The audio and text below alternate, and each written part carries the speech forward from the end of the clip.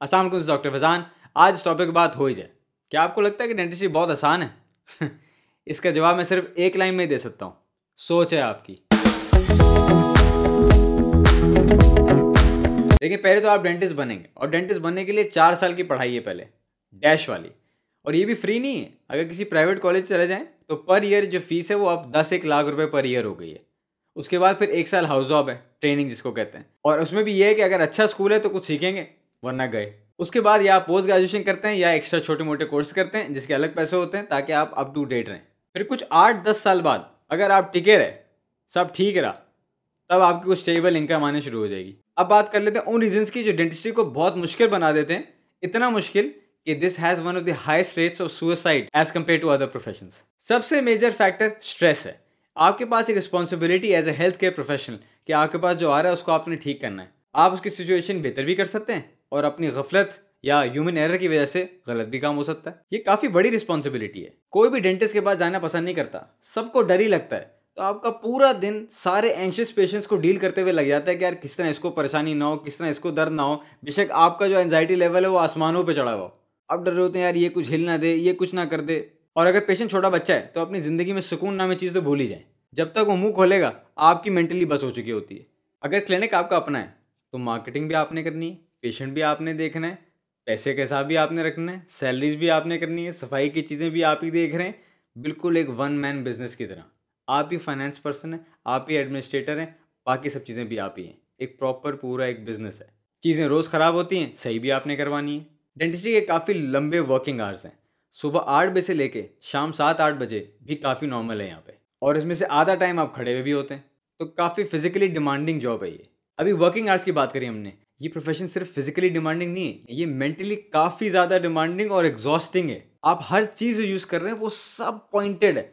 और आपकी ये पेशेंट की गलती से ज़रा सा हिले ना तो या आपका कुछ हो जाएगा या पेशेंट ने कुछ हो जाएगा। तो आप सारा फोकस जो है ना आपका हर वक्त 24/7 जब आप चेहरे बैठे होते हैं पूरा उस इंस्ट्रूमेंट और आपके हाथ पे और पेशेंट के मुंह के ऊपर होता है। सारा काम मिलीमीटर से भी कम के लेवल की प्रिसिजन जो है वो चाहिए आपको, वरना आपकी quality of treatment below average हो जाती है। तकरीबन हर प्रोसीजर के अंदर आपको अपने आर्टिस्ट को बाहर लेके आना है कि मतलब अगर आप फिलिंग कर रहे हैं तो ऐसी फिलिंग करेंगे कि साथ वाला दांत क्या अगला डेंटिस्ट भी ना बता पाए कि फिलिंग कहाँ की है आपने। इस काम में बहुत फिनेस चाहिए और मैनुअल डेक्सटेरिटी चाहिए। आप जनरल मेडिकल प्रैक्टिशनर्स तरह नहीं है कि मतलब ये अच्छा दर्द हो रहा है सर में जी 1 पैनाडोल खा लें, अच्छा ज़्यादा दर्द हो रहा है अच्छा जी 2 पैनाडोल खा लें, पेट में भी दर्द है अच्छा फ्लेजिल भी खा लें और हाजमूला भी खा लें।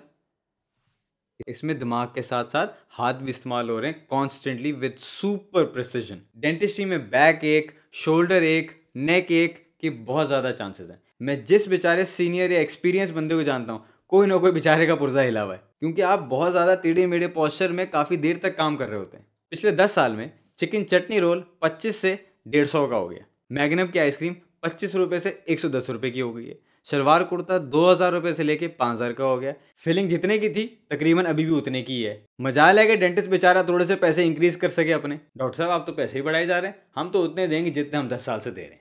हर थोड़े दिन बाद कोई नई रिसर्च आती है, कोई नई टेक्निक आती है, नए प्रोसीजर आता है, नए इक्विपमेंट आती है, तो हमें वो सीखनी पड़ती है ताकि हम भी अप टू डेट रहें मेडिकल फील्ड में। वो करने के लिए अलग पैसे लगते हैं। हर पेशेंट यही सोच के आ रहा है बिल्कुल दर्द नहीं होना चाहिए, ज़बरदस्त टॉप लेवल ट्रीटमेंट होना चाहिए और फ्री में होनी चाहिए। अब आपको पता है कि थोड़ा बहुत दर्द तो हो सकता है और कुछ प्रोसीजर में ज़्यादा भी हो सकता है। और जो अमेरिकन डेंटिस्ट 2-3 हज़ार डॉलर चार्ज कर रहा है क्राउन के, आप कर रहे हैं 10-15 हज़ार, तो कोई तो फर्क होगा ना क्वालिटी में भी। यहाँ की लैब्स इतनी एडवांस नहीं है, लेकिन पेशेंट इंस्टाग्राम पे पोस्ट देख के आया हुआ है और आपको टेंशन दे रहा है। इस सब के बावजूद कि आपका काम बेस्ट हो गया, आपने बहुत कोर्सेज किए, आप best material best equipment use करते हैं, सबसे अच्छी तरह प्रैक्टिस करते हैं, पेशेंट को टाइम देते हैं। वो पेशेंट जिसने आज तक कभी खाड़ी पे डिस्काउंट नहीं मांगा कुर्ते पे, न्यूयॉर्क पिज़्ज़ा वाले को कभी पैसे कम नहीं दिए, आपसे ज़रूर डिस्काउंट मांगेगा। मतलब ये थोड़ा कॉमिकल हो गया कि मतलब पेशेंट पहले से सोच के आया हुआ है कि कोई ना कोई वो रीज़न ढूंढ रहा है पूरी ट्रीटमेंट के दौरान, एक्सपीरियंस के दौरान, जिसके वो डिस्काउंट मांग लेगा।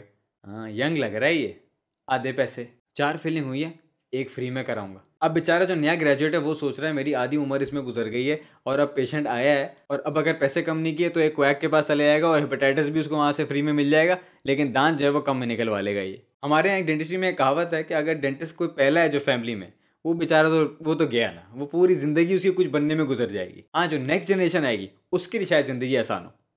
शायद मैं आपसे रिक्वेस्ट करता हूँ कि अपने डेंटिस्ट को सपोर्ट करें, उसकी रिस्पेक्ट करें। बेचारा बहुत ख्वार होकर यहाँ तक पहुँचा है और आपकी सोच है कि अभी भी उसके दिमाग में क्या चल रहा है और अभी भी कितना ख्वार हो रहा है वो। ये काम आसान नहीं है, आसान तरीके भी दुनिया में मौजूद है पैसे कमाने के। इतने प्रॉब्लम्स के बाद भी आपको हमेशा वो मुस्कुरा के वेलकम करता है। दैट बीइंग सेड, मुझसे लोग पूछते हैं कि मैं डेंटिस्ट क्यों बना। मुझे लोगों को खुश करना पसंद है और उसके साथ साथ अगर मैं किसी की स्माइल ठीक कर सकता हूँ, किसी को पेन से निजात दे सकता हूँ, तो इससे अच्छी नौकरी और क्या हो सकती है। जब पेशेंट खुश होके, पेन फ्री होके दुआएं दे के जाता है, सारी ख्वारी वैसी वसूल हो जाती है आपकी।